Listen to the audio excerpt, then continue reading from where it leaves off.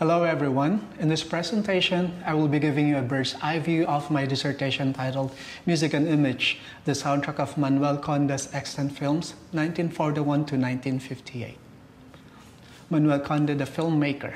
Manuel Conde, or Manuel Pabustano Urbano, created the 1950 film Genghis Khan that brought honor to the Philippine cinema in the Venice Film Festival held at the Palazzo del Cinema the following year. The same film was exhibited at the Edinburgh Film Festival in 1953. Conde was an all-around filmmaker as director, actor, screenwriter, and producer. In 2006, he was posthumously awarded the Order of National Artists of the Philippines in Film. Background of the study. Soundtrack cues refer to each individual music piece in the soundtrack. This may be a theme or a background music that serves as a marker of a setting or a scene. It may also be instrumental to recall a past event or sometimes an anticipation of what will occur. Cues acting as narrator is the central thesis of the dissertation. This I refer to as an actant, or the sonic entity of a motion picture, taking the form of a character or presenter in the diegeses of Manuel Conde's Extant films. For this reason, music cues are construed as narrative agents of film diegeses. Moreover, music cues support the focalization of characters and events in the story.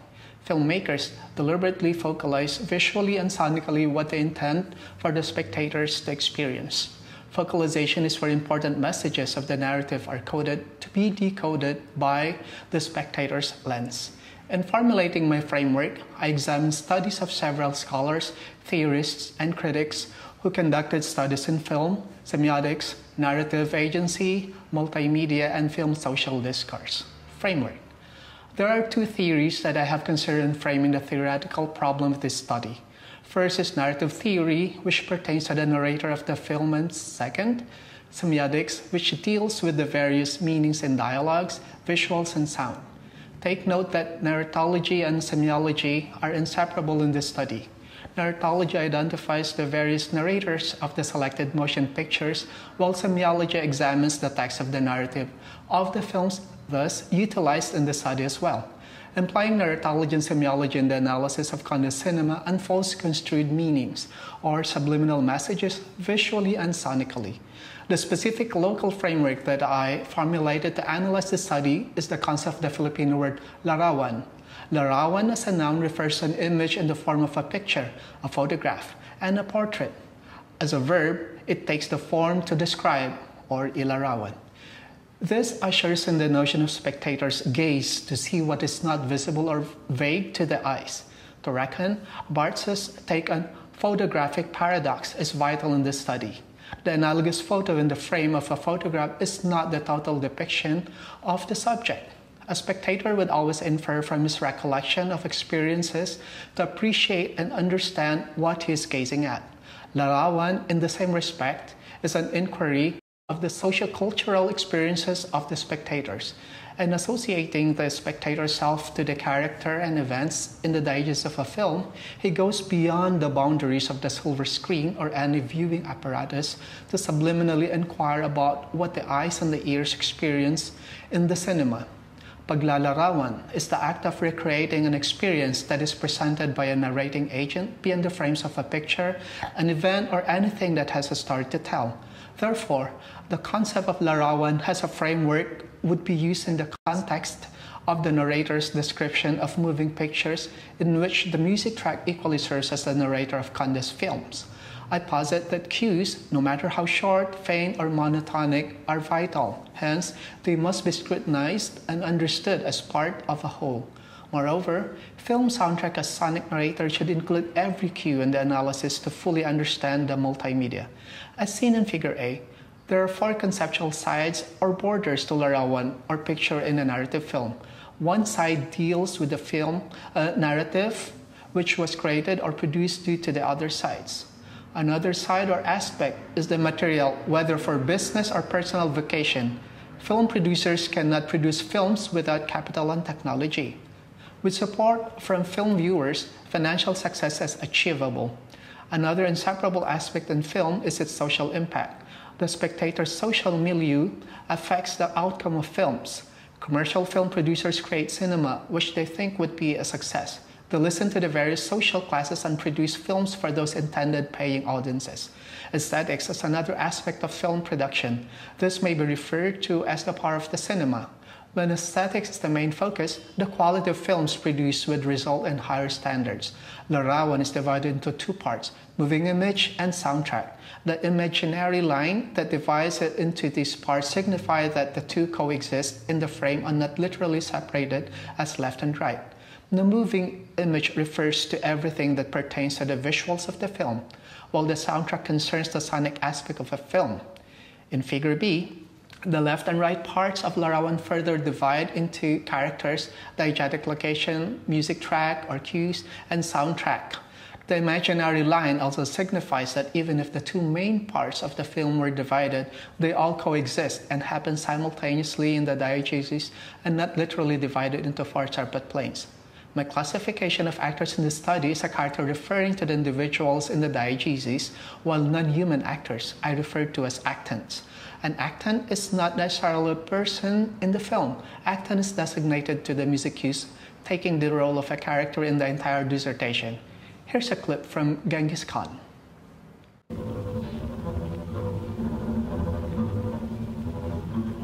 Sukun! Sukunin ninyo! Sige! Sukunin! Sige! Pasok! Pasok! Sukunin nyo! Pasok!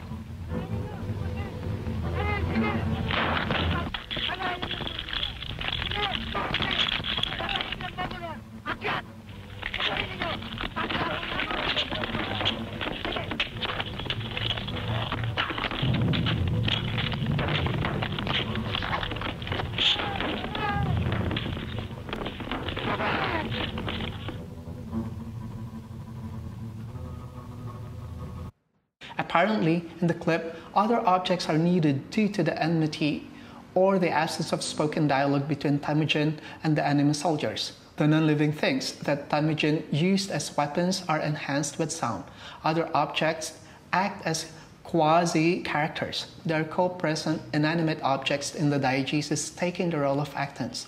The non-diegetic music cue outlines Temujin's actions with a melodic line played alternately by a contrabass and a cello. However, as boulders and loose rocks fall on the enemies, the sound of a bass drum rumbles. This is a literal sound icon of the rolling rocks that hinder Temujin's chasers. The throwing of boulders and rocks continues and is represented by the duo between a bass line and a bass drum. Both instruments produce a deep and massive sound. Temujin may visually be alone in defending himself, but the presence of the sonic quasi-characters or insentient actants contributes to the balance of actants, both objects and individuals in the scene. Moving on, the diegetic location is the locus of the events taking place in the diegesis of the film. Music track consists of musical cues, while soundtrack referred to as noise on track that contains the rest of the sound heard in the diegesis. The need to differentiate between music and noise is necessary because in this study, only the music track was analyzed. The entire soundtrack can be classified as diegetic, non-diegetic, or quasi-diegetic. Diegetic music, according to Claudia Gorman, is music that apparently issues from a source within the narrative. These are the sounds heard by the characters in the diegesis as well as the film spectators. Non-diegetic music, or sound, on the other hand, is the extrinsic sounds, or musics.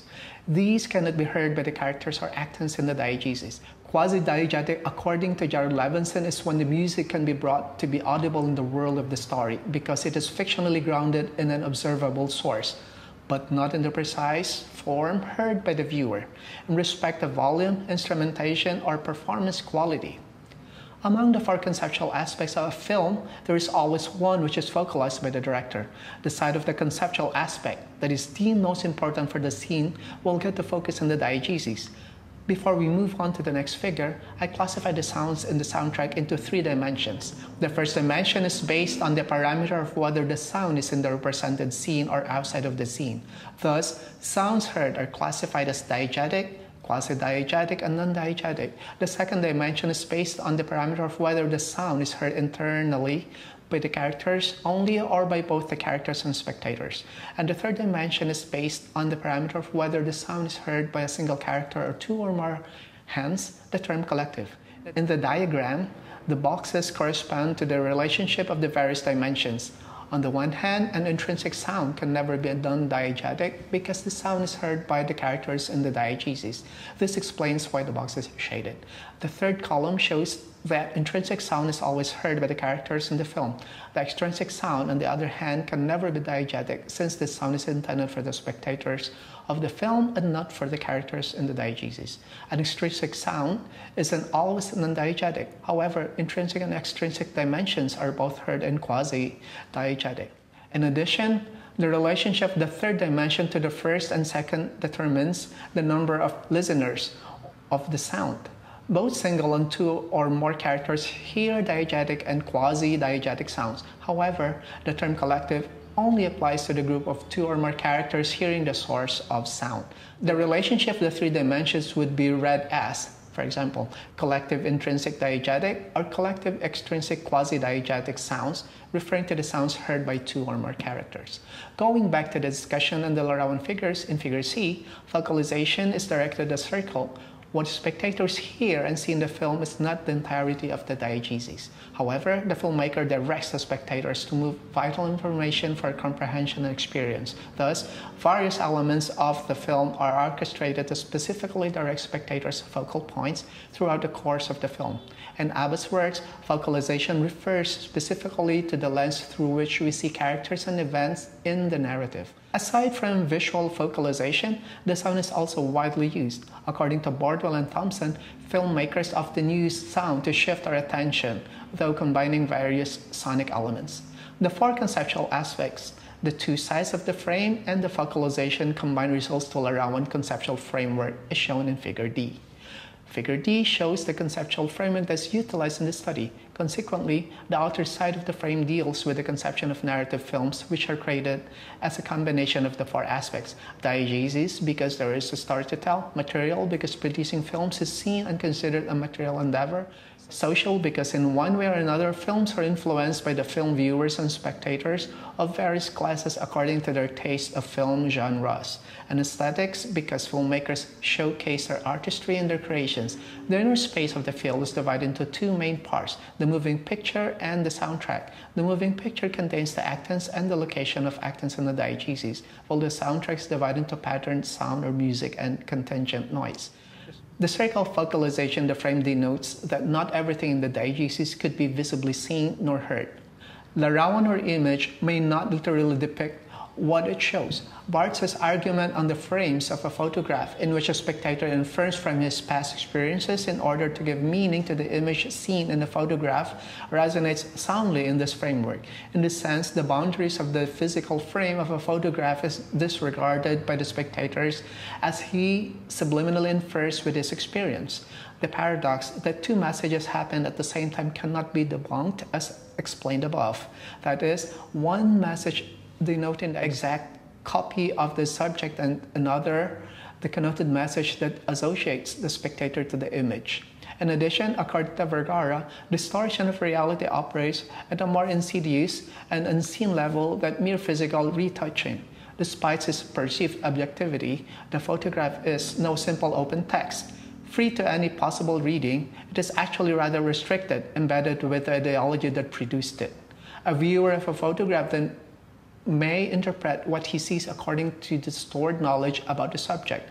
Misinterpretation and reinterpretation may occur without the proper guidance of the narration in motion pictures and narration in the form of text and soundtrack.